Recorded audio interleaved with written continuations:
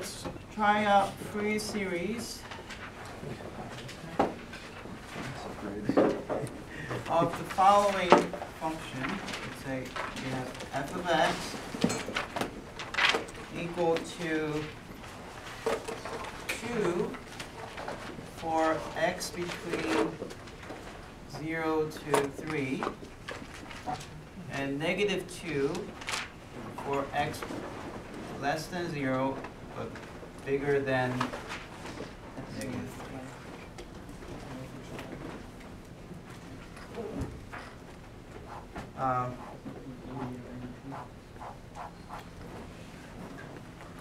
So, solution.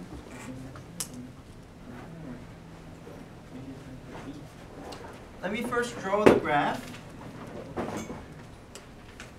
if you draw the graph from 0 to 3, it takes the value of 2. And from negative 3 to 0, it takes the value of negative 2. And you're trying to find the Fourier series of it.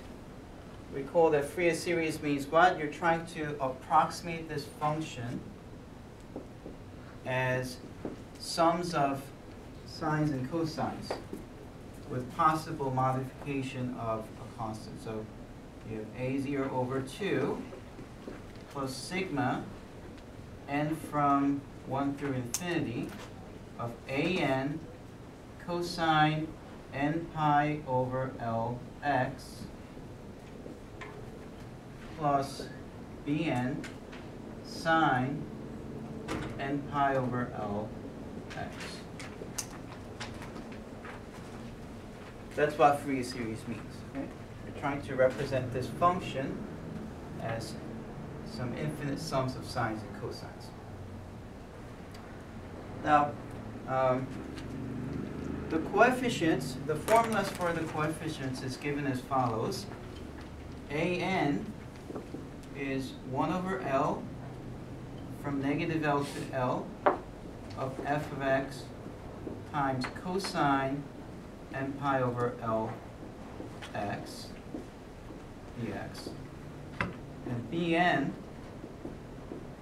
is 1 over L from negative L to L f of x times sine of n pi over Lx. So these are the formulas.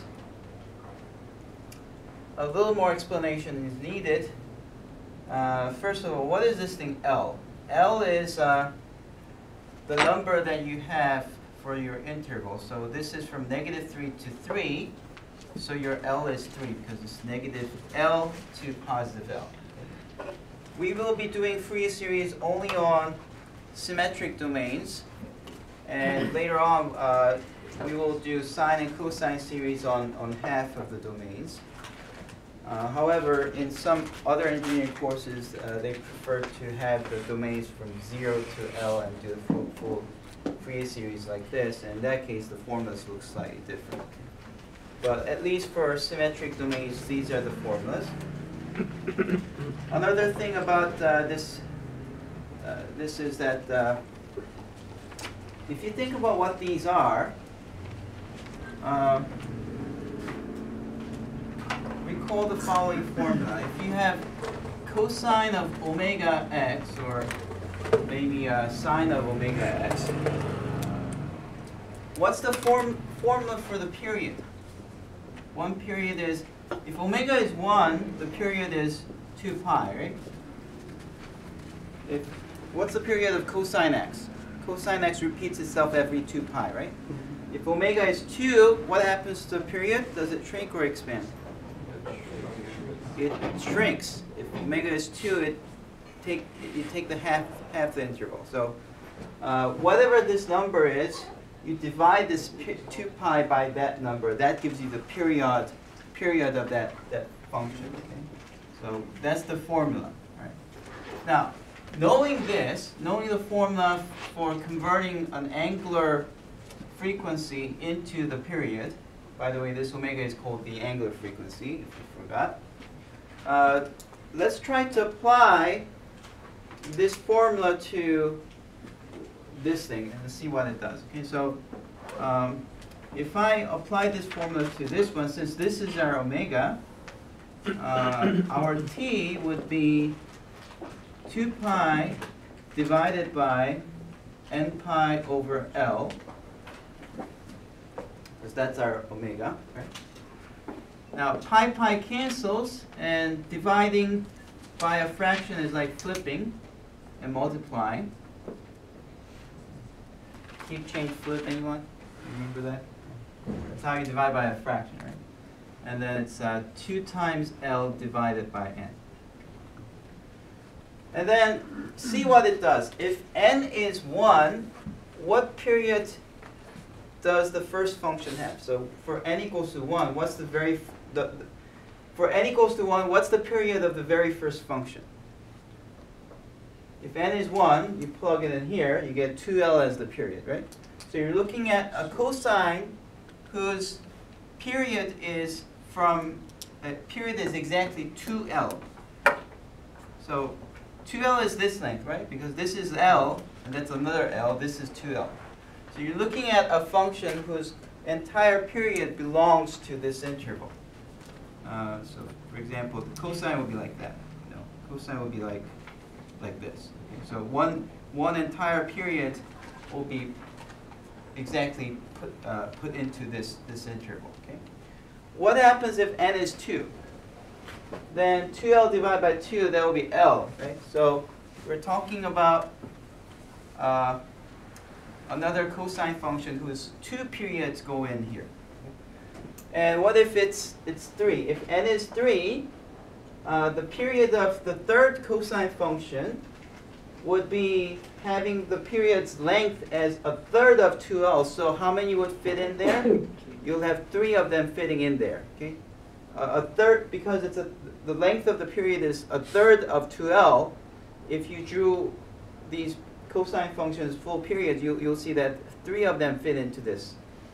In other words, this calculation says that all the cosine functions I wrote down here would have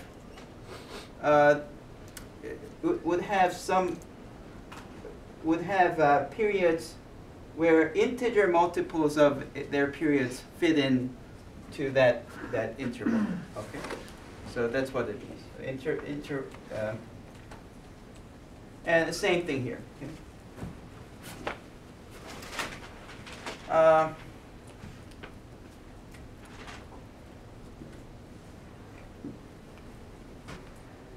And therefore, if you add them up, all of these functions will have, the sum of those functions, the total sum will still have this thing as a period. Maybe another way of explaining this is needed.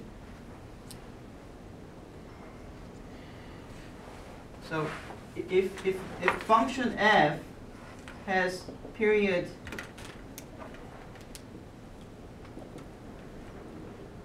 two, and function g had period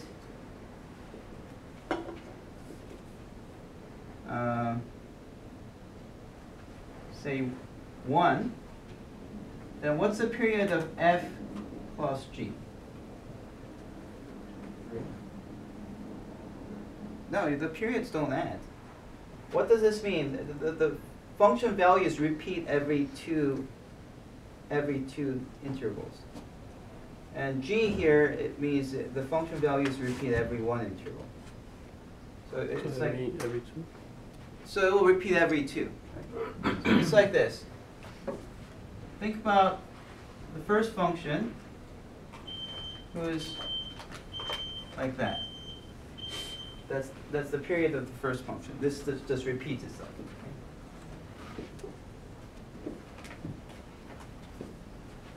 And the second function is something that repeats every one. So when you think about something that's well, let's do something like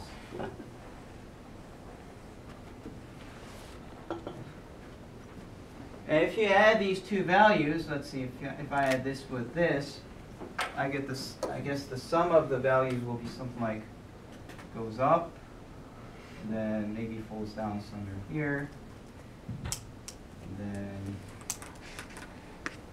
I guess something like this, and then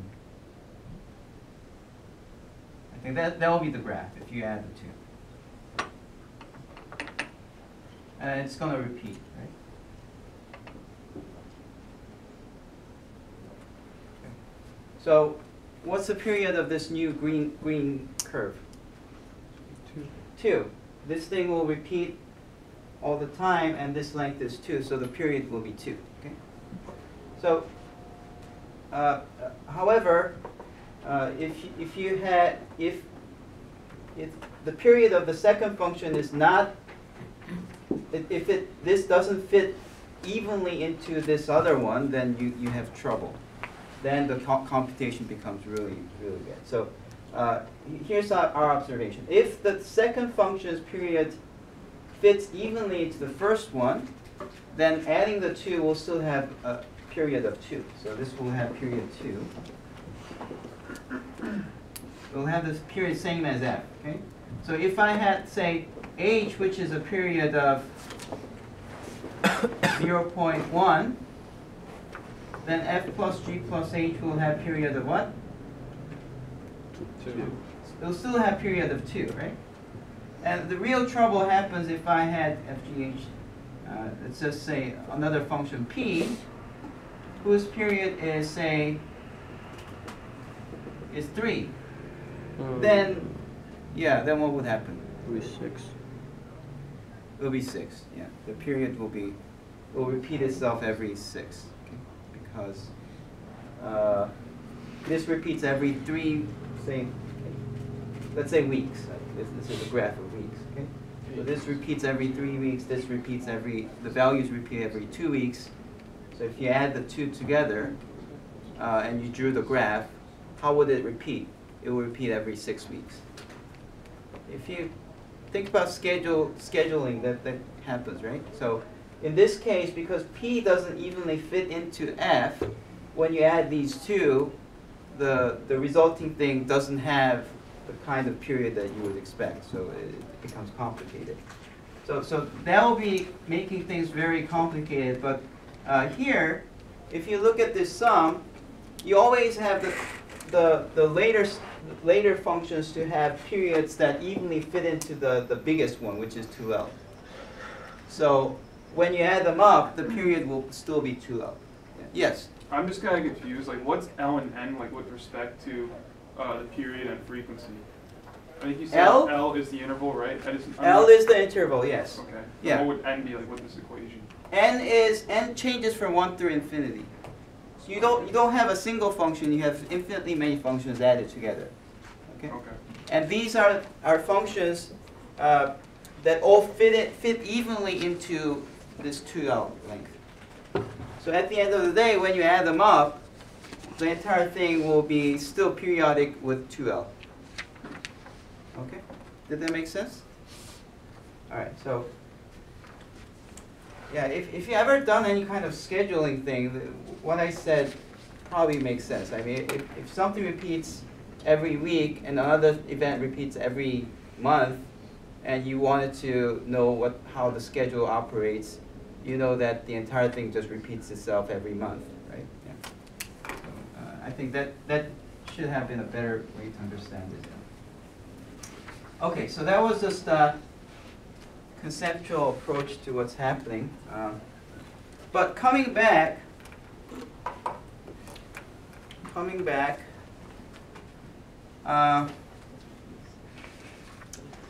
so representing a function as this sum means that even if your function is only defined for values from -3 to 3, the moment you write it like this, you're defining your function not just here, it will be a periodic function. The right side is a periodic function, so you're trying to define it as a periodic function. Okay? It's a periodic function. And furthermore, if you copy and paste, and you think about the periodic function that you get by making this function as a periodic function, then there's some questions that arise immediately, which is, hey, you're adding cosines and sines, which are continuous functions, right? So how could we get something that's not continuous? Well, it turns out that if you add infinitely many of them, sometimes you can add infinitely many continuous functions to get functions that are not continuous. But one caveat is that this equality is an almost everywhere equality.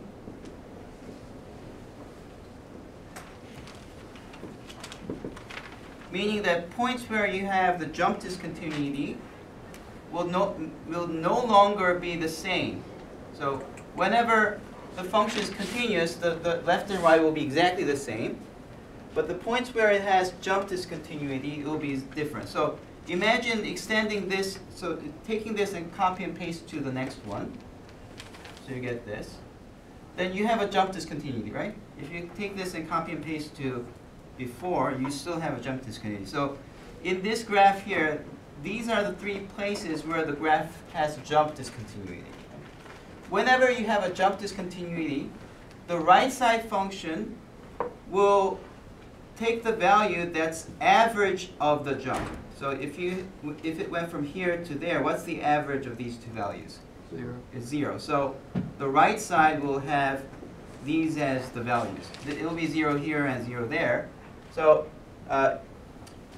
the approximation that you get on the right side will actually have the following graph. The graph will be like here, here. So it will be 2, -2, and 0. And then you have 0 here, 0 here, and 0 there. And this will be actually copied and pasted over again. So it will be 0, -2, 0, +2, 0, -2. It'll be, you'll copy this left and right. It goes further. Okay? So that's the kind of function that you obtain if you just graph the right side after finding all the values by using these. Okay? So that's what we're aiming for. Let me just say one last thing. So if you took this to be your f, then what would f of 0 be then? If we took this side as the f. Now over here, f of 0 is 2, right? But with this, our new f, what's our f of 0? Look at the graph. F of 0 is 0 right here, right? What's f of 1? It will be 2. What's f of 3? It will be 0 again. It will come down here again. Okay? F of -3 will be 0 again. Okay? So sometimes I might ask these questions. If you had the Fourier series, what are the values there? Okay? As long as I pick somewhere it's continuous, you just fall back to the original function and take that value. Okay? But whenever you have a jump discontinuity, you have to take the half of the jump, average of the jump. Yes? Is there a reason why in that second graph the dots are not filled in for the points at above 2? Yeah. So these are not the actual values. These are the values. No, but I mean. But in the first first one, since it has an equal sign here, so these should be the actual values. So for this function, f of 0 is 2, and f of 3 is also 2. Over here, f of 0 is 0, and f of 3 is 0. So that's the difference. That's for a whole different, that's not for the first function. That's Yeah. So if you have the Fourier series represented one, that's what happens. Okay.